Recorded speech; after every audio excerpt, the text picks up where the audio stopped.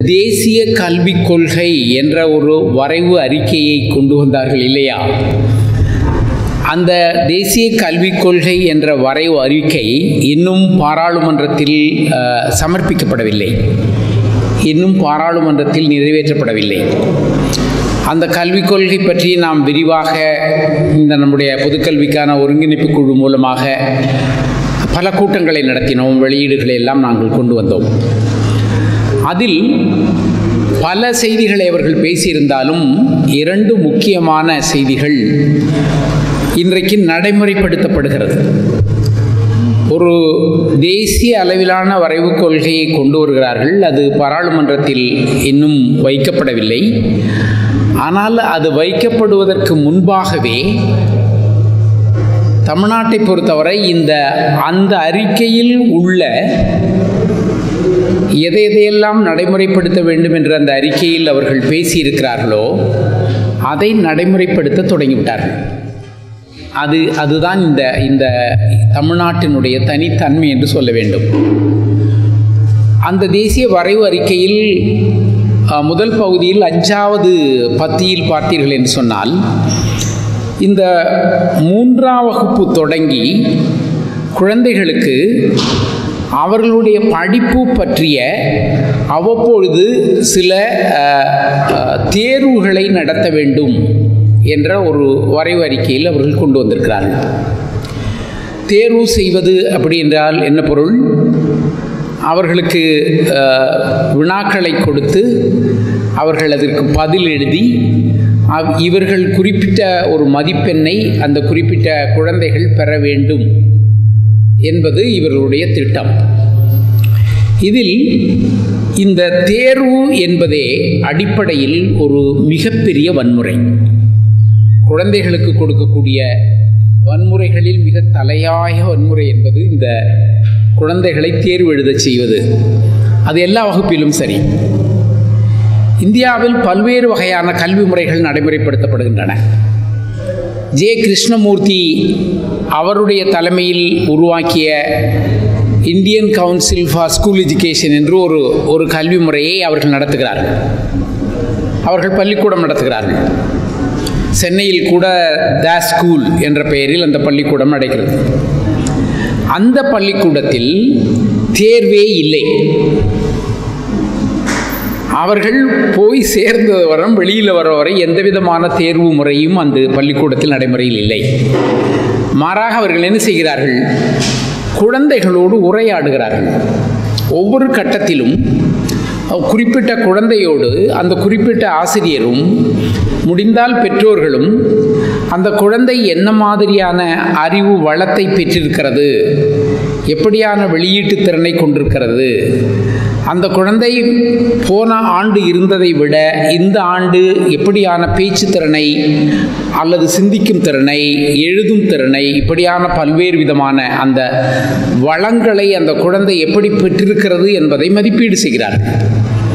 அப்படி ஒரு குழந்தைக்கு அந்த வளம் கிடைக்கவில்லை என்று சொன்னால் அந்த குழந்தையை தனியாக கவனிப்பது என்பதும், அந்த குழந்தைக்கு தனியான பயிற்சி கொடுப்பது என்பதும், பிறகு அந்த குழந்தையை எல்லா குழந்தைகளோடு இணைத்து விடுவதுமான ஒரு கல்வி முறையை அந்த நிறுவனம் நடத்தி வருகிறது. உண்மையில் சொல்லப்போனால் இதுதான் கல்வி, இப்படித்தான் கல்வி முறை இருக்க வேண்டும். யுனெஸ்கோவினுடைய விதிப்படி 14 வயதுக்குள் இருக்கக்கூடிய எந்த குழந்தைக்கும் தேர்வு நடத்தக்கூடாது என்று ஒரு விதி இருக்கிறது. இன்றைக்கு நம்முடைய செங்கோட்டையன் அவர்களும் அவரை சேர்ந்த சில பேர்களும் சேர்ந்து சில மாதங்களுக்கு முன்பு பின்லாந்து நாட்டிற்கு போனார்கள். ஏனென்று சொன்னால் உலகத்திலேயே மிகச்சிறந்த ஒரு கல்வி முறை நடைமுறைப்படுத்தப்பட நாடாக அந்த பின்லாந்து நாட்டை உலகத்தில் சொல்கிறார்கள். அந்த பின்லாந்து நாட்டில் என்ன நடைமுறை? குழந்தைகளுக்கு 3ஆம் கிளாஸ் 5ஆம் கிளாஸிலேருந்து இப்போ தேர்வு வைக்கிறாங்களா? 14 வயதுக்குள் அந்த குழந்தைகளை எந்த கட்டாயத்திற்கும் உள்ளாக்கக்கூடாது. நீங்கள் எந்த கல்வி சம்பந்தப்பட்ட பெடகாகி என்று சொல்லக்கூடிய கல்வி போதிக்கும் கற்பிக்கும் முறைகள் சம்பந்தப்பட்ட பெரிய அறிஞர்கள் சொல்லிய காந்தி, தாகூர் போன்ற பல அறிஞர்கள் சொன்ன கருத்துக்களாக இருக்கட்டும், அல்லது கல்வியாளர்கள் சொன்ன கருத்துக்களாக இருக்கட்டும், அல்லது உளவியல் அறிஞர்கள் சொன்ன கருத்துக்களாக இருக்கட்டும், எந்த கருத்திலும் குழந்தைகளை 14 வயதிற்குள் இப்படியான மதிப்பீடு செய்கிற கல்வி முறைக்கு ஆளாக்கவே கூடாது என்பது உலகம் முழுவதும் இருக்கக்கூடிய ஒரு நடைமுறை. ஆனால் நம்முடைய புதிதாக வந்திருக்கக்கூடிய மோடி அரசு இந்த கல்வி முறையை, இந்த விஷயங்களை எல்லாம் கணக்கில் எடுத்துக்கொள்ளவில்லை. அவர்கள் சிறு வயதிலிருந்தே 3ஆம் வகுப்பில் சமஸ்கிருதத்தை சொல்லிக் கொடுக்க வேண்டும் என்று சொல்லுகிறார்கள். தேசிய கல்விக் கொள்கையினுடைய அறிக்கையில் ஒரு திட்டம் 3ஆம் வகுப்பிலேயே சமஸ்கிருதத்தை சொல்லிக் கொடுக்க வேண்டுமா? அப்படி என்றால் உங்களுக்கு புரிந்து கொள்ளலாம். சமஸ்கிருதத்தை சொல்லிக் கொடுப்பதன் மூலமாக ஆய கலைகள் 64 சொல்லிக் கொடுக்கிறார்களாம். சமஸ்கிருதத்தை சொல்லிக் கொடுக்கும்போதாக எத்திக்ஸ் என்று சொல்லக்கூடிய அறநெறியை சொல்லிக் கொடுக்கிறார்களாம். இது எல்லாமே சமஸ்கிருத புராணங்களிலும் அதனுடைய தன்மைகளிலும் நேர் எதிராக இருக்கிறது.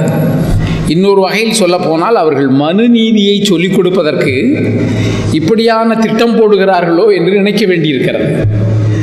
அவர்களுடைய நோக்கமெல்லாம் இந்த புராணங்கள், பழைய தன்மைகள் இவற்றையெல்லாம் புனிதமாக கருதுகிறார்கள்.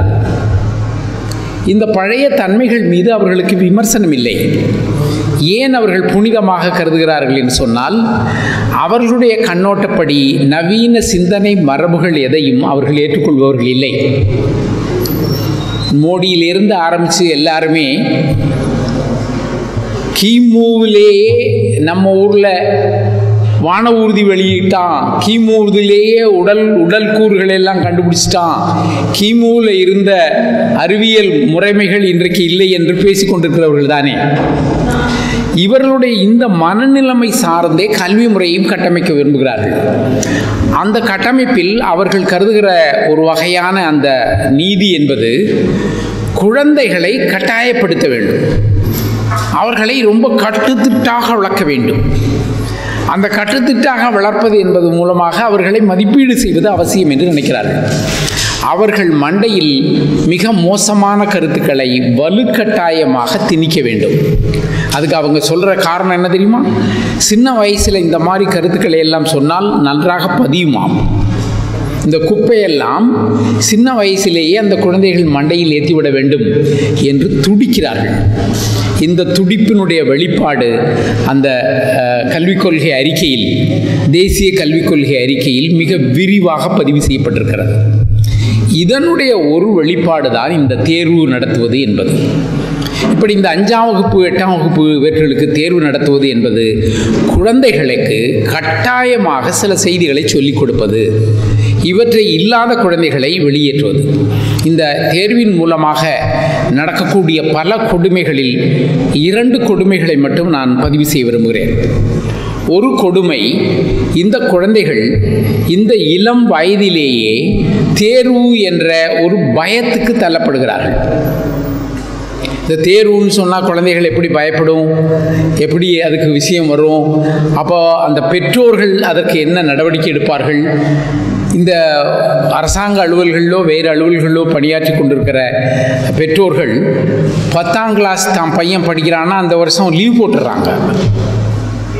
12ஆம் கிளாஸ் இந்த வருஷம் என் பையன் எழுத போகிறான், அதனால் நான் இந்த வருஷம் 6 மாதம் லீவ் போட்டேன், லாஸாக பெய்யலைங்கிறான். எதுக்குடான்னா பொழுதேனிக்கு அவன்கிட்டே உட்காந்து படிக்கிறானா செய்கிறானான்னு பார்க்குறாங்களாம். இதனுடைய கொடுமையை, இப்படியான இந்த தேர்வு உருவாக்கப்பட்டதனுடைய கொடுமையை நம்முடைய அண்டையில் இருக்கக்கூடிய அந்த இலங்கையில் மிக கொடூரமாக நடைமுறையில் இருப்பதை நான் கண்ணால் கண்டேன். அங்கு இந்த டியூஷன் சென்டர் என்பது ஆயிரக்கணக்கில் இருக்கிறது.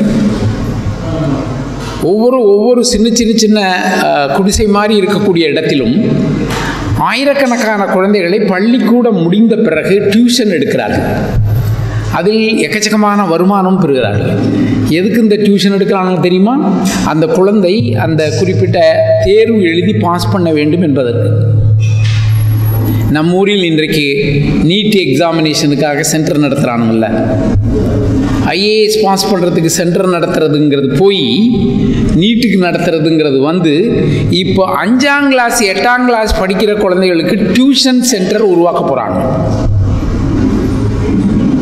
இந்த பரீட்சை எழுதுவதற்காக 5ஆம் கிளாஸ் குழந்தைய சாயங்காலம் பள்ளிக்கூடத்திலிருந்து வந்தவுடனே மிக கொடுமையாக டியூஷன் சென்டருக்கு அனுப்பி அதுக்கு ஸ்பெஷல் கோச் கொடுத்து அதுக்குள்ளே அந்த குழந்தை தேர்ச்சி பெற வேண்டும் என்ற ஒரு மிகப்பெரிய கொடுமையை ஆளாக்குவதற்காக, நடைமுறைப்படுத்துவதற்காக பெரிய வன்முறை. என்ன செய்வதென்றே தெரியவில்லை. நம்முடைய சாதாரண மக்கள் மத்தியிலே சில புரியாத்தனங்கள் இருக்கின்றன. தன்னுடைய குழந்தைகள் இந்த அமைப்பில் நிறைய மார்க் வாங்கிவிட்டால் மிகப்பெரிய அறிவாளிகளாகி மிகப்பெரிய விஷயங்களாகி விடுவார்கள் என்பது போல ஒரு நம்பிக்கையை நம்ம மக்கள் மத்தியிலே ஏற்படுத்தி விட்டார்கள். ஏனென்று சொன்னால் அந்த கல்வி முறையில் இவர்கள் இந்த தேர்வு மூலமாகவே எல்லாவற்றையும் செய்வது என்ற நிலைமையை உருவாக்குகிற பொழுது மக்கள் மத்தியிலும் அந்த நம்பிக்கை வந்து விடுகிறது. இந்த நம்பிக்கை நடைமுறைப்படுத்துகிற தேசிய கல்விக் கொள்கையின் ஒரு திட்டமாகத்தான் இந்த தேர்வை கொண்டு வருகிறார்கள். இந்த ஒரு கொடுமை. இரண்டாவது, இந்த தேர்வின் மூலமாக யதார்த்தத்தில் என்ன நடக்கப் போகிறது தெரியுமா? தொடக்கத்தில் இந்த அமைச்சர்களும் வேறு பலர்களும் சொல்லுகிறார்கள், நாங்கள் இந்த தேர்வில் அவர்கள் தேர்ச்சி அடையாவிட்டால் அவர்களை அடுத்த வகுப்பிற்கு அனுப்பாமல் இருக்க மாட்டோம், அனுப்பி விடுவோம் என்று சொல்வார்கள். இங்கே என்ன பிரச்சனைனா, அந்த குழந்தைக்கு தெரியுமில்ல நான் தேர்ச்சி பெறலைன்னு சொல்லி, அடுத்த திருப்பி எனக்கு ஒரு பரீட்சை எழுதணும்னு அந்த குழந்தைகிட்ட சொல்லுவான்ல, அப்போ அந்த குழந்தையினுடைய மனது என்னவாக மாறும்? அந்த குழந்தையினுடைய மன ரீதியான துன்பம் எப்படி கட்டமைக்கப்படும்? இன்றைக்கு இந்த குடியுரிமை சட்டம் என்ற ஒரு சட்டத்தை கொண்டு வந்து இந்தியாவில் இருக்கக்கூடிய 20 கோடி ஒடுக்கப்பட்ட சாதாரண இஸ்லாமிய மக்கள் மத்தியில் ஒரு பயத்தை ஏற்படுத்தி விட்டான் பார்த்தீங்களா? 20 கோடி இஸ்லாமிய மக்களும் இன்றைக்கு மன ரீதியாக பாதுகாப்பற்ற, நாளைக்கு நம்ம நிலைமை என்னங்கிறத பற்றி அவங்களுக்கு மிகப்பெரிய பயத்தை உருவாக்கிட்டான்.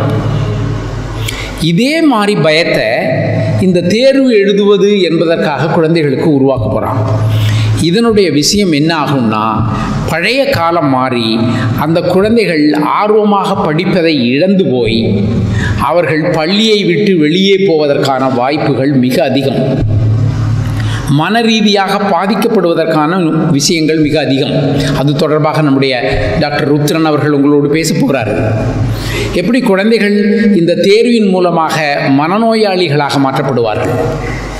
இவர்கள் சொல்லுகிற எல்லாமே போய் பெற்றோர்களுக்கு ஒரு மன துன்பத்தை உருவாக்கி விடுகிறார்கள். பெற்றோர் இப்போ ஒரு 10ஆம் கிளாஸ் 12ஆம் கிளாஸுக்கு அவங்க எடுக்கிற அக்கறையே 5ஆம் கிளாஸ்லேயே எடுக்க ஆரம்பிச்சிருவாங்க. அந்த குழந்தைகளுடைய சுதந்திரம் பறிக்கப்படுகிறது. குழந்தைகளுக்கு விளையாட்டு இல்லை. குழந்தைகள் இயல்பாக இருக்க போவதில்லை. இப்பொழுதே இந்த ஆங்கில வழி பள்ளிக்கூடங்களிலும் வேறு பள்ளிக்கூடங்களிலும் படிக்கக்கூடிய குழந்தைகளுக்கு இருக்கக்கூடிய கொடுமை இருக்க, அது தாங்க முடியாத கொடுமை. அங்கே 3ஆம் கிளாஸ் படிக்கிற ஒரு குழந்தைக்கு ஒரு 30 புத்தகத்தை கொடுத்துருக்குறான், 50 நோட்ஸ் கொடுத்து எழுத சொல்கிறான். இந்த பெற்றோர்களும் ஒரு இளம் விளங்காமல், ஆஹா இவ்வளோ புத்தகங்களையும் இவ்வளதையும் நம்ம குழந்தைகளுக்கு அவங்க மண்டையில் ஏற்றுறாங்கன்னு சொல்லி ஒரு போலித்தனமான சந்தோஷத்தில் இருக்கிறாங்க. ஆனால் அது எவ்வளோ பெரிய வன்முறைங்கிறத அந்த பெற்றோர்கள் உருவாகவில்லை. இந்த பெற்றோர்களுக்கு இருக்கக்கூடிய இந்த போலி மனநிலைமையை கல்வி வியாபாரிகள் பயன்படுத்துகிறார்கள்.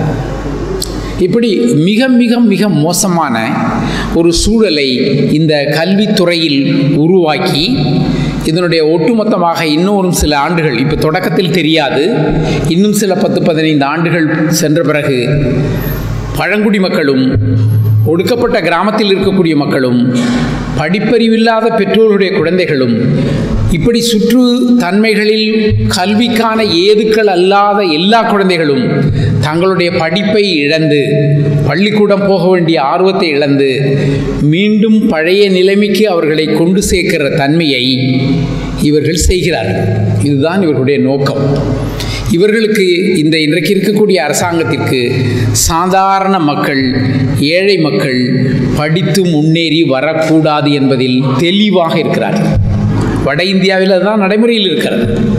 இன்றைக்கு வட இந்தியா ஒரிசாவாக இருக்கட்டும், உத்தரப்பிரதேசமாக இருக்கட்டும், வேறு ராஜஸ்தானாக இருக்கட்டும், ஹரியானாவாக இருக்கட்டும், அங்கு இருக்கக்கூடிய கல்வி நடைமுறைகளை எல்லாம் நீங்கள் எடுத்து பாருங்கள். சாதாரண ஒடுக்கப்பட்ட மக்கள் இன்னும் பள்ளிக்கூடம் பக்கம் போகிற வாய்ப்பை பெறாமல் இருக்கிறார்கள். ஆனால் மாறாக தமிழ்நாட்டை பொறுத்தவரை கடந்த 50-60 ஆண்டுகளில் ஏற்பட்ட பல்வேறு விதமான கல்வி புரட்சி என்றே சொல்ல வேண்டும்.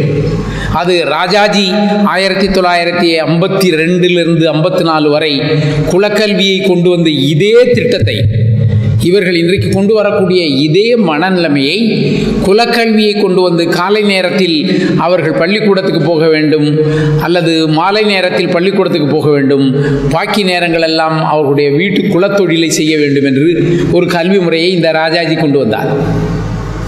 அந்த ராஜாஜி கொண்டு வந்த அந்த கல்வி முறையை பெரியார் மிகப்பெரிய கடுமையான போராட்டங்களை உருவாக்கி, அந்த போராட்டத்திற்குள் காங்கிரஸ்காரர்கள் எல்லாம் உள்வாங்கப்பட்டு, குறிப்பாக காமராஜரை அந்த அணிக்கு கொண்டு வந்து காமராஜரோடு சேர்ந்து அந்த குலக்கல்வி திட்டத்தை பெரியார் ஒழித்தார்.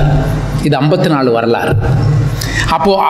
அந்த மாதிரியான தன்மைகளை நவீன வளர்ச்சிகளின் ஊடாக வெவ்வேறு வடிவங்களில் சாதாரண குழந்தைகளை அந்நியப்படுத்தும், சாதாரண மக்களை இந்த கல்விக்கூடங்களிலிருந்து வெளியேற்றும் திட்டத்தை தான் இந்த தேர்வு முறைகள் என்பது கொண்டு வரும். இன்றைக்கு தெரியாது, இதனுடைய கால வளர்ச்சியெல்லாம் தெரியும். இந்த மாதிரியான கல்வி முறையை பயன்படுத்துகிற சின்ன சின்ன குட்டி நாடுகளில் இந்த துன்பம் அளவுக்கு மேல் இருக்கிறது. நீங்கள் இலங்கையில் ஒரு பல்கலைக்கழகத்திற்கு படிக்கப் போவது என்பதே சாதாரண மக்களுக்கு மிகப்பெரிய கனவாக இருக்கிறது. அவங்க பேச்சு வாக்கிலே சொல்லுவாங்க, நாங்கள் யூனிவர்சிட்டி என்ட்ரு ஆகணும்னாங்க.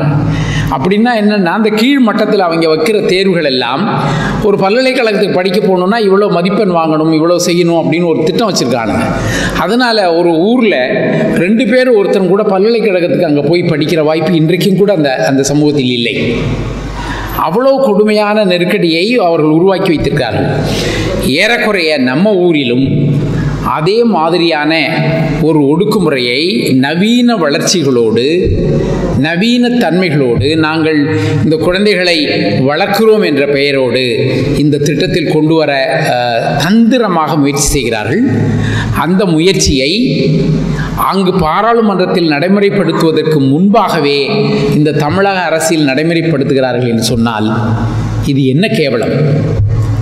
இந்த இந்த இந்த இந்த இந்த நபர்கள் எல்லாம் எந்த நேரத்தில் நாம் மோடி அரசால் பாதிக்கப்படுவோம் என்ற பயத்திலேயே வாழ்கிறார்கள். இங்கே இருக்கக்கூடிய ஒவ்வொரு மந்திரியும் சரி, இங்கே இருக்கக்கூடிய ஒவ்வொரு அரசியல் கட்சி தலைவனும் சரி, என்னைக்கு ரெய்டு விடுவான் நம்ம வீட்டில்ங்கிற பயத்திலே இருக்கான். இப்போது மோடிங்கிற ஒரு ஃபாசிஸ்ட் அந்த ரெய்டு விடுறது, இவனுங்களை மிரட்டுறதுங்கிறதான எல்லா திட்டத்தையும் தெளிவாக சார்ட் அவுட் பண்ணி வச்சுருக்கான். அப்போ அவங்களுடைய இந்த ரெய்டுங்கிறது மூலமாக மாநில அரசுகளில் இருக்கக்கூடிய அவ்வளவு ஊழல் பேர்வழிகளும், இவன் பூரா ஊழல் பேர்வழி, இவன் அடித்த கொள்ளை கொஞ்சம் நெஞ்சம் இல்லை, இவன் அடித்த கொள்ளை சம்மந்தப்பட்ட ரெக்கார்டு எல்லாம் அவன் வச்சுருக்கான். அப்போது அதை வைத்துக்கொண்டு அவன் என்ன பாசிச கருத்தாக்கங்களை இந்த மாநிலங்களில் நடைமுறைப்படுத்த முடியுமோ அதை நடைமுறைப்படுத்துவதற்கு இந்த அரசியல்வாதிகளை பயன்படுத்துகிறான். அதற்கு இந்த அரசியல்வாதிகள் வேறு வழியே இல்லாமல் சரண்டர் ஆகிறான். இந்த எடப்பாடி பழனிசாமி முதலமைச்சர் ஆகிறதுக்கு எப்படி இந்த சசிகலா காலில் விழுந்ததாக ஒரு வீடியோ பார்த்துருப்பீங்க, நீங்கள் நிறைய பேர் பார்த்துருப்பீங்க. எப்படி விழுந்து அடித்து ஓடுறாரு அந்த அம்மா அனௌன்ஸ் பண்ண உடனேன்னு ஒரு வீடியோ ரொம்ப நிறைய பரவலாக வந்தது. ஏறக்குறைய இன்றைக்கு இருக்கிற எல்லாரும் மோடி காலில் விழுவுறதுக்கு, அமித்ஷா காலில் விழுவுறதுக்கு தயாராக நின்றுக்கிட்டே இருக்கான். எப்பயாச்சும் வருவானா டபார்னு போய் விழுவலாமான்னு பார்க்குறான். அந்த அளவுக்கு ஒரு மிக கேவலமான, எந்த நாட்டின் முன்னேற்றம் பற்றிய, ஒரு திட்டத்தினுடைய தன்மை பற்றிய அடிப்படை அறிவு இல்லாத அரசியல்வாதிகள் இருக்கிற மண்ணாக இது இருப்பதனால் இதை நடைமுறைப்படுத்துகிறார்கள். தேசிய கல்விக் கொள்கையினுடைய இன்னொரு திட்டம் இந்த உயர்கல்வியை ஒடுக்குவது என்பது. உயர்கல்வியை பரவலாக்குவதன் மூலமாக மிகச் சாதாரண நடுத்தர வர்க்க ஏழை மக்கள் எல்லாம் உயர்கல்விக்கு வந்து விடுகிறார்கள் என்பதை அவர்களால் தாங்க முடியவில்லை. வேறு மாநிலங்களில் எங்கும் இல்லை. இது தமிழ்நாட்டில் மிக அதிக அளவில் உருவாகிவிட்டது. 50 ஆண்டுகளில் 50 ஆண்டுகளில் நீங்கள் ஒரு கிராமத்தில் இருக்கக்கூடிய ஒரு இளைஞன் இன்ஜினியரிங் படிப்பது என்பதெல்லாம் சில 20 ஆண்டுகளுக்கு முன்பு கற்பனை கூட பண்ணி பார்க்க முடியாது. ஒரு மருத்துவ படிப்புக்கு போவது என்பதெல்லாம் 20 ஆண்டுகளுக்கு முன்பு கற்பனை கூட பண்ண முடியாது. கடந்த 20-25 ஆண்டுகளில் மிகச் சாதாரண குடும்பங்களில் இருந்த இளைஞர்கள் எல்லாம் என்ஜினியரிங் படித்தார்கள். குறிப்பாக அண்ணா பல்கலைக்கழகத்தில் அதற்கான வாய்ப்பு மிக சிறப்பாக கொடுக்கப்பட்டது. அவர்கள் பயன்படுத்திய இடஒதுக்கீட்டு 69% மூலமாக அந்த சதவீத மூலமாக கிடைக்கக்கூடிய வாய்ப்பை பயன்படுத்தி நம்முடைய சாதாரண கிராமத்து குழந்தைகள் நிறைய பேர் பொறியாளர் ஆனார்கள். அந்த பொறியியல் ஆனது அதனுடைய வேலைவாய்ப்புகள், அதனுடைய நடைமுறை, அதில் கார்ப்பரேட்காரம் பண்ணுற கொடுமைகள், இதன் மூலமாக வேலையில்லா திண்டாட்டமாக இருப்பது என்பது வேறு விஷயம். ஆனால் அவர்கள் பொறியியல் படிப்பிற்கு வர முடிந்தது. அந்த பொறியியல் படிப்பிற்கு அவர்கள் வந்துவிட்டதை தடுப்பதற்கான முயற்சி தான் இந்தியாவில் 20 எக்ஸலன்ஸ் இன்ஸ்டிடியூஷன் என்று சொல்லி, சிறப்பு தகுதியுடைய நிறுவனங்கள் என்று சொல்லி மோடி உருவாக்குகிறார். அந்த 20 சிறப்பு தகுதி நிறுவனங்கள் என்பவை ஒரு எளிமையாக உங்களுக்கு விளங்கி கொண்டு சொன்னால், வெளிநாட்டிலிருந்து நிறைய பேரை வரவழைத்து கார்ப்பரேட்காரன் எப்படி கல்வியின் மூலமாக கொள்ளையடிக்கிறானோ அதே கொள்ளையை அரசாங்கமும் அடிக்க வேண்டும். பல கோடி ரூபாய்களை இந்த நிறுவனங்கள் மூலமாக பெற வேண்டும். இப்படி பெறுவதற்கான பல திட்டங்களை கொண்டு வருகிறார்கள். அதில் 30% வெளிநாட்டு மாணவர்களை சேர்க்க வேண்டும் என்கிறார்கள். 30% வெளிநாட்டு ஆசிரியர்கள் அங்கே வந்து பாடம் நடத்துவதாக சொல்கிறார்கள். இப்படி செய்வதன் மூலமாக இடஒதுக்கீடு என்பது காற்றில் பறக்கும். இந்த 20 நிறுவனங்களில் மெரிட் என்று சொல்லக்கூடிய தகுதி சார்ந்து மட்டுமே எல்லாம் நடைபெறும் என்று சொல்வார்கள். இந்த தகுதிங்கிறதே அடிப்படையில் ஒரு மிகப்பெரிய ஃப்ராட். தகுதி என்ன மண்டையில் ஊற்றி வருதா, மனுநீதியிலேருந்து வருதா? தகுதி என்ன, அம்மா அப்பா 2 பேரும் நல்லா படிச்சிருந்தா குழந்தைகளுக்கு சொல்லிக் கொடுக்க போகிறாங்க, குழந்தை படிக்க போகுது. நம்ம ஊரில் அம்மா அப்பாக்கள் பின்புலம், பழங்குடி மக்கள், சாதாரண மக்கள், இவர்களுடைய பின்புலம் என்ன? இவர்கள் எப்படி இந்த நவீன கல்விக்கான பயிற்சியை தன் குழந்தைக்கு தர முடியும்? அப்பொழுது இடஒதுக்கீடு தேவைப்படுகிறது. அந்த குழந்தைகளும் மேலே வர வேண்டும். அப்படி வருவதற்கான வாய்ப்பு தமிழ்நாட்டில் இருந்தது. இந்த இருப்பை, இந்த உயர்கல்வி நிறுவனங்களை, ஐஐடி போன்ற நிறுவனங்களில் சாதாரண மக்கள் போக முடிகிறதா? அப்படி மிக குறைந்த எண்ணிக்கையில் போகக்கூடிய சாதாரண மக்களும் எவ்வளவு கொடுமைப்படுத்தப்படுகிறார்கள், அதில் அவர்கள் எப்படி தற்கொலைக்கு தள்ளப்படுகிறார்கள் என்பதும் நமது வரலாறு. அப்போ இந்த மாதிரி எல்லா தன்மைகளையும் அண்ணா பல்கலைக்கழகத்தின் மூலமாக தமிழ்நாட்டில் நிறைய சாதாரண மக்கள் பொறியியலாளராக மாறுகிறார்கள். இதை அனுமதிக்கப் போவதில்லை. அந்த பல்கலைக்கழகத்தை 2ஆக பிரிக்க வேண்டும். இன்னும் சொல்லப்போனால் 3ஆக பிரிக்கிறாங்க. அந்த பல்கலைக்கழக நிர்வாகத்தில் இருக்கக்கூடிய கல்லூரிகளை எல்லாம் சேர்த்து தனி பல்கலைக்கழகமாகவும், அந்த பல்கலை 4 வளாகங்களை 2ஆகவும் பிரித்து அதற்கு 400 கோடி தமிழக அரசு பணம் கொடுக்க வேண்டும் என்று சொல்லி அவர்களும் பணம் கொடுத்து அந்த நிறுவனத்தை ஒரு வெளிநாட்டு மாணவர்கள் வந்து படிக்கக்கூடிய நிறுவனங்களாக மாற்றப்போகிறேன் என்று சொல்லி, இப்படி நிறைய விஷயங்களை, தேசிய கல்விக் கொள்கையில் இருக்கக்கூடிய உயர்கல்வியின் நடைமுறைகளை இந்த வடிவத்தில் கொண்டு வந்து அண்ணா பல்கலைக்கழகத்தில் நடைமுறைப்படுத்துகிறார். இந்த நடைமுறைப்படுத்தல் மூலமாக நமது சாதாரண குழந்தைகள் இனிமேல் பொறியியல் படிப்பது என்பது எட்டா கனவாக மாறும். அந்த கொடுமையை கொண்டு வருவதற்கான வாய்ப்பை இவர்கள் உருவாக்குகிறார்கள். இதையெல்லாம் பற்றி நம்முடைய தமிழக அரசுக்கு புரியவில்லை. அவர்கள் ஒரு குழு போடுகிறார்கள். அந்த குழுவில் அவர்கள் சொல்லுகிறார்கள், இடஒதுக்கீட்டுக்கு சிக்கல் இல்லாமல் இப்படி உயர் தகுதியை தர வேண்டும் என்கிறார்கள். உயர் தகுதி தரப்பட்டால் இப்படியான நடவடிக்கைகள் என்று அவர்கள் முன்னாடியே சொல்லியிருக்கிறார்கள். அங்கு தரம்தான் முக்கியம் என்று சொல்லியிருக்கிறார்கள். தரத்துக்குள்ள இடஒதுக்கீடு எங்கே வரும்? படிப்படியாக அவர்கள் பொய் சொல்லுகிறார்கள். இடஒதுக்கீடு பாதுகாக்கப்படும் என்று சொல்லி நிச்சயமாக முடியாது. இந்தியாவில் தமிழ்நாட்டில் மட்டும்தான் 69% இடஒதுக்கீடு, வேறு எங்கும் இல்லை. இந்த 69% இடஒதுக்கீடை ஒழிப்பதன் மூலமாக இப்படியான உயர் அந்தஸ்து கல்வி நிறுவனம் என்ற பெயரில் தனிமைப்படுத்தி கல்வி நிறுவனங்களை சாதாரண மக்களிலிருந்து அந்நியப்படுத்துகிறார்கள். இப்படி சின்ன வகுப்பிலிருந்து அந்நியப்படுத்தி வெளியேற்றுவது, பெரிய கல்விக்கு நுழைய விடாமல் செய்வது, இப்படியான திட்டங்களை கார்ப்பரேட் நிறுவனங்களின் திட்டத்தோடு இந்த காவிகள் திட்டமிட்டு செய்கிறார்கள். அவர்களுடைய அஜெண்டாவில் அது ஒன்று. அந்த அஜெண்டாவினுடைய நடவடிக்கைகள் எப்படி தமிழ்நாட்டில் செயல்படுகிறது என்பதை விளக்குவதற்காகத்தான் நாங்கள் இந்த கூட்டத்தை ஏற்பாடு செய்திருக்கிறோம். இந்த கூட்டத்திற்கு வந்திருக்கிற நீங்கள் அனைவரும் நாங்கள் ஒரு சிறு வெளியீடை வெளியிலே விற்பனைக்காக வைத்திருக்கிறார்கள்.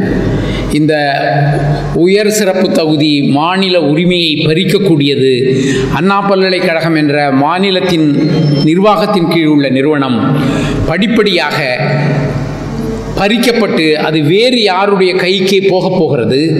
அதற்கான நடவடிக்கைகள் இப்பொழுது மேற்கொள்கிறார்கள். இதற்கான பல்வேறு காரணங்களை மிக தெளிவாக எழுதிய இந்த சிறு வெளியீடு வெளியில் இருக்கிறது. நீங்கள் அதை வாங்க வேண்டும் என்று 10 ரூபாய் தான் இதனுடைய விலை. அதை கேட்டுக்கொள்கிறேன்.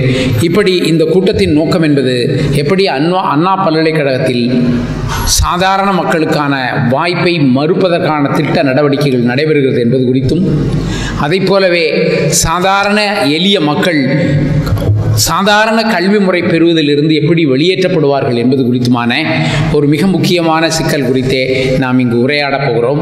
இந்த உரையாடுவதற்காக பேராசிரியர் கருணானந்தம் அவர்களும் டாக்டர் ருத்ரன் அவர்களும் சக்திவேல் என்ற தோழரும் வருகை தர இருக்கிறார்கள். இந்த கூட்டத்தில் இப்பொழுது டாக்டர் ருத்ரன் அவர்களை இந்த கொடுமை குறித்து உரையாற்றுமாறு அழைக்கிறேன். நமது யூடியூப் தளத்தில் உள்ள வீடியோக்கள் அனைத்தும் கிரியேட்டிவ் காமன் என்கிற விதிப்படி பதிவேற்றம் செய்யப்பட்டவை. இதை நீங்கள் தரவிறக்கம் செய்து உங்கள் தேவைக்கு பயன்படுத்திக் கொள்ளலாம். அதற்கு காப்புரிமை அதாவது காப்பிரைட் தேவையில்லை. பாருங்கள், பகிருங்கள், பகுத்தறிவு ஒளியை பரவ செய்யுங்கள். நன்றி.